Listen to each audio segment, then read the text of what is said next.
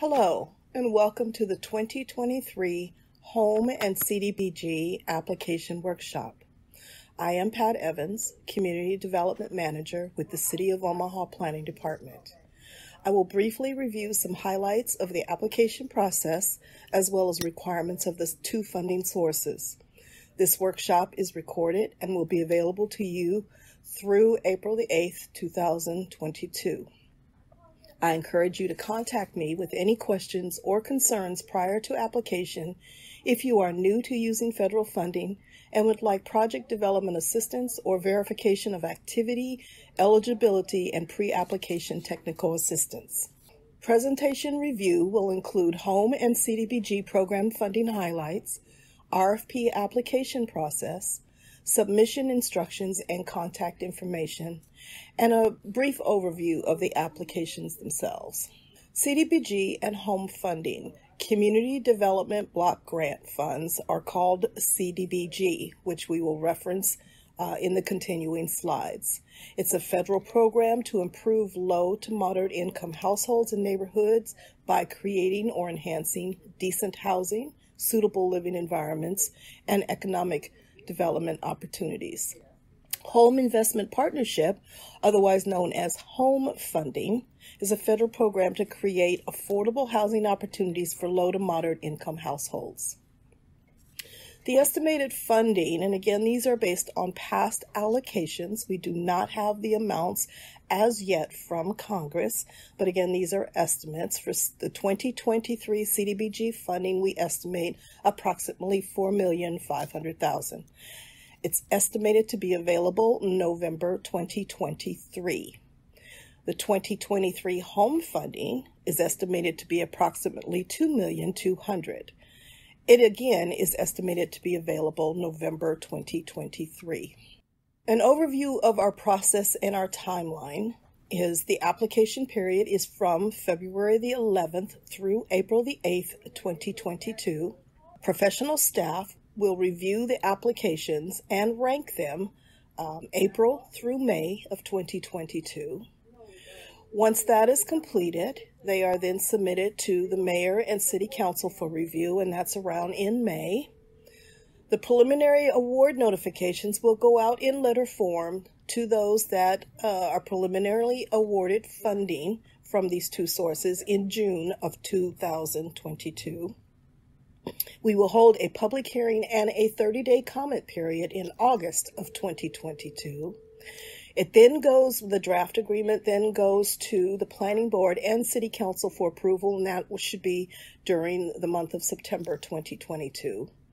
Once that it's approved, we then have to wait for our allocation from Congress through HUD to us, and that usually happens around in the spring. So once we get that application, we are then able to submit our final document to HUD for approval, usually between April and August, and that would be in 2023.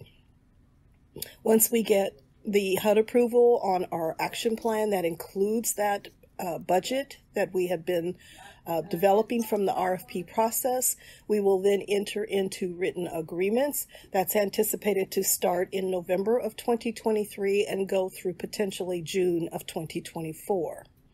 After you've been awarded funding, then there are documenting requirements and monitoring requirements, and that will be done from the time of award through either under home funds, what's called the affordability period, or until the compliance period is met under the CDBG funding. The primary objective of the Community Development Block Grant Program, or CDBG, is to benefit low, moderate income persons. At least 70% of the City of Omaha CDBG allocation must be allocated to activities which meet the primary objective of benefiting LMI persons. CDBG activities must meet one of the three national objectives: benefit low and moderate income persons, otherwise called LMI. Low income is at or below 50% MI, and moderate income is at or below 80% AMI. Aid in the prevention or elimination of blights or slums. And 3, meet community development needs having a particular urgency because existing conditions pose a serious and immediate threat to the health or welfare of the community, and other financial resources are not available to meet such needs. Some examples of the many ways the city can spend CDBG money are to create jobs, repair homes and businesses, pay for community services, create affordable housing, and build infrastructure like streets, sidewalks, and sewers. The City of Omaha will prioritize funding for CDBG in the following categories: economic development, including commercial rehabilitation of publicly and privately owned non-residential structures that may or may not be limited to exterior and correction of code violations, including acquisition, construction, and rehabilitation. The second category would be job creation and retention activities. Job training is allowed if that job training results in a permanent job placement and a full-time status. The job retention category, you have to show that those jobs would be lost without CDBG funding, and they must benefit low, moderate income individuals. The third category would be a micro enterprise program, and that's a program that the owners are persons who are working toward developing, expanding, stabilizing their businesses, and they have no more than 5 employees, including themselves. The last category under economic development would be removal of architectural barriers, which restrict the mobility and accessibility of disabled persons. The next priority would be housing development, including the rehabilitation of rental single and multifamily residential structures and the conversion of closed buildings to residential use. A separate application that we have under CDBG is for public service. The activities that we will prioritize under the public service category and in application is job training for youth ages 16 to 21 and adults. A public service activity must increase level of service or be a new service. CDBG funds cannot substitute for agency funds, and only 15% of our total CDBG budget is available. I show an example here, 15% times the 4.5 million, that equals approximately $675,000 that can be designated for public service activities. The only exception to this percentage limitation is activities that are carried out by qualified community-based development organizations, or CBDOs, in certain target areas. That's North and South Neighborhood Revitalization Strategy areas, or the NRSA. If you want additional information on a CBDO, please contact me, Pat Evans. My contact information will be at the end of this presentation. I can then send you an application and additional information on the CBDO formation. We're showing here a CDBG funding information matrix, basically. We'll show you what is going to be needed in your match, what your minimum request should be, or what your maximum request can be, and if project delivery can be included. Project delivery are those costs that are associated with direct delivery of the service, so that can include staff time, staff cost, materials that are associated with the delivery of that particular project or service. Here we show economic development being listed out into those priority activities and what those matches are. That's commercial rehabilitation, job creation, retention, architectural barrier removal, and the micro enterprise program. If you notice that all have a requirement of a minimum 10% match funding. You want to pay attention to the minimum request as well as the maximum request for those particular projects. Under housing development, you're looking at rehabilitation and conversion. Note, under conversion, there is a 20% match, which is different from the other categories of 10%. Under public service for job training, there is a minimum 10% match as well. For the home funding, we're going to look at what we have prioritized and what is eligible under the home application. The home funds are only for affordable housing, including new construction, and that's rental and home ownership housing. Rehabilitation, which includes alteration, improvement, or modification of an existing structure. Reconstruction, rebuilding housing on the same lot. And I must say that we've not ever really used that category, although it is an allowed category under the home funding. Conversion, usually a rehabilitation. When converting market rate housing to affordable housing, you cannot convert housing to commercial activities. Site improvements must meet standard of surrounding projects. Acquisition of property, that includes homebuyer program and rental housing projects. Acquisition of vacant land. Construction must begin within 12 months of a eligible housing activity on that land. Demolition, only if home project begins construction within 12 months. Again, demolition is associated with a new construction project that has to start within 12 months. Down payment assistance and closing cost assistance.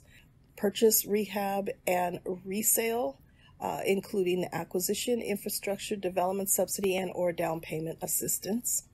And the tenant-based rental assistance, which we currently use OHA to administer. Some requirements of the home program is all housing developed with home funds must serve low and very low income families. Low income families are at 80% area median income, AMI, and very low income families are at 50% AMI. For rental housing, at least 90% of the families benefited must have incomes at or below 60% AMI. The remaining percent of the families benefited must have incomes at or below 80% AMI. Homeownership assistance must be to families with incomes at or below 80% AMI. There is an affordability attached to the home funding. The length of affordability period depends on the home activity and amount of funds in the project. That is a period that can go from 5 years to 20 years. Tenants must meet income restrictions. Each year, HUD publishes the applicable home income limits by area, adjusted for family size. Property owners must maintain affordable rents. Each year, HUD publishes the applicable home income limits and rent limits by area, adjusted for bedroom size. For projects with 5 or more home-assisted rental units, 20% of the units must be rented to very low-income families or those 50% and under. The city now requires a 20% match for all construction projects. There must be a minimum request of $1,000 and a maximum request of $1 million. Our average allocation is $500,000. The city does not commit to multi-phase project funding. Funding is committed to one phase, with remaining phases considered when funding available and applied for. The eligible home recipients could be housing development organizations producing affordable housing, not-for-profit or public agencies administering housing programs, for-profit completing a project consistent with HUD requirement, community housing development organizations or CHODOs, and faith-based organizations. Federal requirements that are both applicable both to home and CDBG are the following. Section 3, which is employment and economic opportunities that are directed to low and very low income persons, particularly recipients of government assistance for housing. An affirmative marketing plan, which targets individuals who, due to their race, color, national origin, sex, gender identity, sexual orientation, religion, familial status, disability, and or limited English proficiency, may not know about opportunities or feel welcome to apply. Minority and women-owned business enterprises. The city has a policy that you will be asked to sign on to. Labor standards, typically are the Davis-Bacon and the related acts, and that does play a very important part with the CDBG funding. Environmental review, and we'll visit more about that further on. All projects have to pass the National Environmental Protection Act clearance. Residential anti-displacement and relocation. Reasonable benefits and relocation assistance to any person involuntarily and permanently displaced. We do not encourage projects that would displace anyone. If you think that you may be having to relocate someone or a business or people, please let us know ahead of time, because that in itself is a process and has its own requirements and must be done according to the regulations. Debarment and suspension. Again, we'll talk about that further. Property standards. CDBG has property standards, rehab standards, as well as home has new construction and rehab standards that will have to be met with construction projects. Income and rent limits. Again, HUD sends us those. They are updated annually through HUD, and when you're doing rental projects, they're going to be subject to rent limits. All of our projects are subject to income limits and underwriting requirements. For underwriting requirements, the city uses underwriting and subsidy layering guidelines before committing home and CDBG funds. The city must demonstrate it has independently evaluated the project budget, financing, and development capacity and schedule, including market assessment or needs assessment as required, development capacity assessment, which includes previous experience, financial stability, current projects, community engagement, funding sources, and collaborations, project review. We'll be looking at whether it's an eligible activity, how it meets, if it's CDBG, a national objective, how it coincides with our consolidated plan priorities and our action plans priorities. Establishing the level of subsidy capacity, proposed management agent, and that is if you are doing a construction project for particularly rental and you have a management company, we are going to evaluate that company's capacity, experience, and understanding of the federal rules and documentation that is required. The construction schedule becomes very important in the expenditure and drawdown of funds. Environmental review and remediation, and again we will talk about that. Design and site control, and community outreach efforts, which also include outreach to the council person that's in the district of the project that you are anticipating doing work in. I'm going to briefly go over the RFP application and review process. The applications can be found at https://planning.cityofomaha.org/CDBG-home, HOME-app. Submission instructions include submitting a digital copy in a PDF with all attachments to hcdcoments@cityofomaha.org.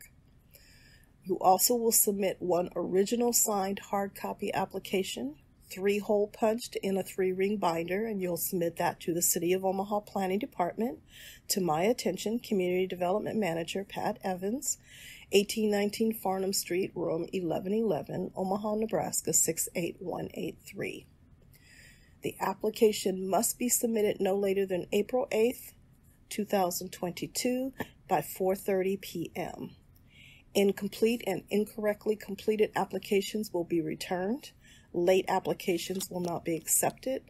All applications must only be signed by the executive director or authorized officer of the corporation.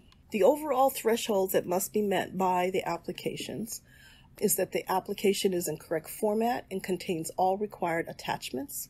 If you do not attach a required attachment, then you must put an explanation of why it is missing. Other formats will result in rejection of the application. The project or program proposed is an eligible activity.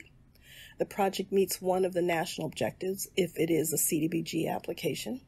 Project provides housing or housing opportunities, and that's rental or rehabilitation if you are doing a construction project. Project meets at least one of the priorities in the consolidated plan, and that is neighborhood revitalization, affordable housing, homelessness services, non-homeless persons with special needs. Project provides at least minimum match requirement. And note, additional consideration is given for projects located within the NRSA areas. Project program is located within the North NRSA or the South NRSA, and there is a map included to each application showing where that location is. What I've also included here is the evaluation criteria. We do have a scoring matrix that is included at the end of the CDBG's application, where you can see all the points that we are looking at as staff evaluators at your proposal. This is just kind of a synopsis of those key points that are going to be scored throughout the applications. For CDBG, we are looking at general information, applicant information, project budget and financing, community served, collaboration, housing production evaluation if it's a housing project. Priority points will be given for located in North or South Revitalization Area or the NRSAs. Commercial facade improvement, we are looking to do more of that facade in commercial rehabilitation. Multifamily rehabilitation is also given for priority points.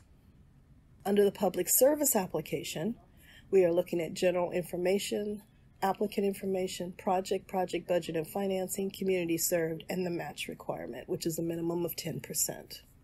The home evaluation will be looking at applicant, project name, funding request, project type of assistance, project description, site information, project completion, building type, funding, development team experience, and bonus points will be awarded for the intent of the application for a CHOTO status, which is included in your application, and priority points will be located for projects located in North or South Revitalization Area or the NRSAs.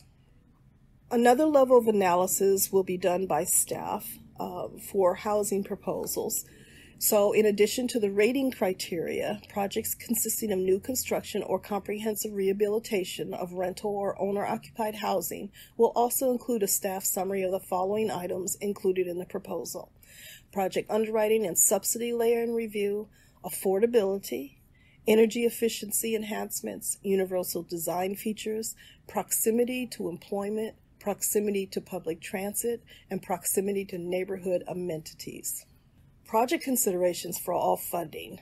I want to make sure and note that funding is provided for projects rather than organizations. We are not funding a greater program or an entire organization. We are funding an activity that you are conducting within your general way that you do business.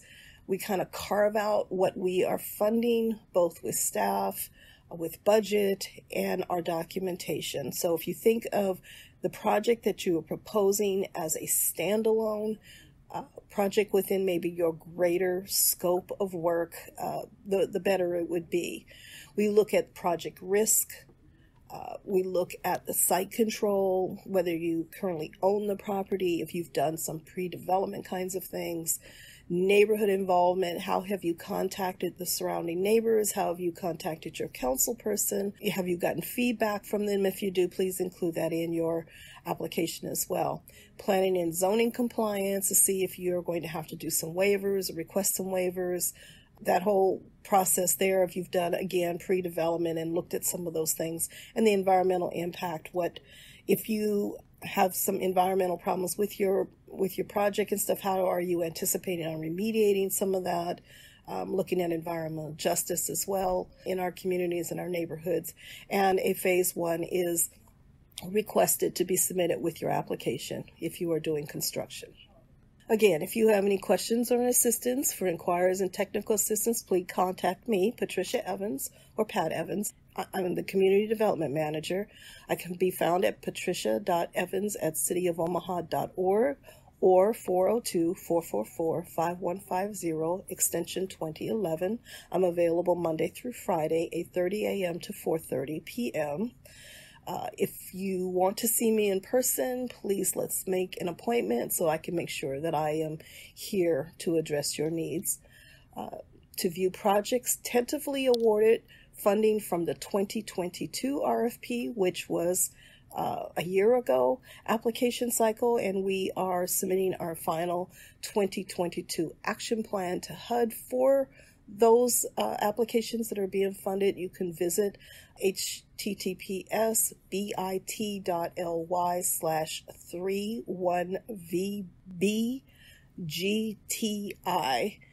Is still in public comment through February the 27th. After the public comment period, we will be then ready to submit it to our council for approval and then further on to HUD for approval. To learn more about each program, please visit the United States Department of Housing and Urban Development, or HUD, for the CDBG program and for the home program. Just to look briefly at the applications now, we do have 3 applications. One is for the CDBG program and the priorities that are under that. A CDBG Public Service application. If you remember, the priority was job training for youth and for adults, and a home application for the home funding. Right now, the CDBG application will review some of the activities and requirements. The primary objective of the Community Development Block Grant Program is to develop viable communities by providing affordable, decent housing, thriving and viable living environments, and economic opportunities principally for low and moderate LMI income persons. At least 70% of the City of Omaha CDBG allocation must be allocated to activities which meets the primary objective of benefiting LMI persons. The city strongly supports mixed income housing and activities that will support a holistic approach to neighborhood and community development. Environmental assessment, Phase 1, must be submitted with the application. An environmental review record, ERR, and clearance must be prepared before federal dollars are expended or cost incurred for any CDBG-approved program or activity. In addition, no contracts may be executed, loans settled, or work started on a project awarded CDBG funds before the environmental review process is completed.